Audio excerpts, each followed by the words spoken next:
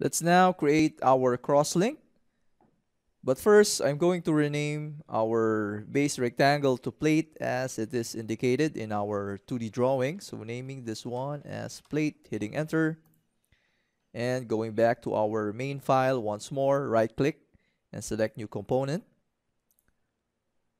Now a quick tip, whenever you have the intention of making a revision or edit to your other parts, you should always select and activate the component. So from here, I can see this one as activated. I can now go back and edit my sketch. So once more, that is a quick tip. So going back to our new component, activating this one and renaming this one to be cross link, hitting enter.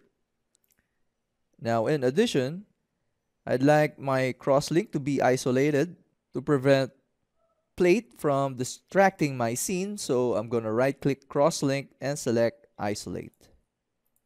Next, I'm going to expand this triangle and turn on our origins. Now the purpose of turning this origin is we wanted to make sure that whenever we create a sketch is that we are creating on the origin planes or axis of our crosslink. So be aware that whenever you are sketching, you may be sketching on this other planes. So that is a very good practice to always make sure that you isolate and you turn on your planes. Now moving forward, we're going to hit L to grab our line tool and selecting our XY plane. I'm going to create our slot here. So left click here and hold my left mouse button to create an arc, release, holding my left mouse button to create an arc and connect this one to the endpoint of our horizontal line. Release, hitting escape. Let's now hit D to grab our dimension, selecting our center point and the center point, drop our dimension here. I'm going to key in 80, hitting enter.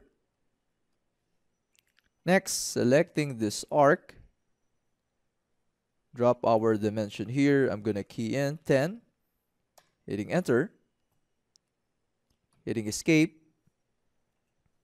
hitting C to grab our circle, creating our circle here. Diameter for this one is 10, hitting enter, hitting C once more, creating another circle, left click, hitting escape, selecting this circle and the circle, right click and select equal. Next, let's create a construction line to position this one at the middle with respect to our origin, hitting L, left click here and left click at the center point, hitting escape, selecting this horizontal line and hitting X, making this as a construction line, selecting our horizontal line and our origin, right click and select midpoint. So this is now fully constrained. I can now hit E for extrude and selecting this profile. Direction once more to be symmetric and measurement to be whole length. Now the thickness to be 10 and finally hitting OK. Going back to our origin and turning off its visibility and turning off the visibility of our origin as well. Going back to home view. Congratulations for creating our second part and see you in the next lesson.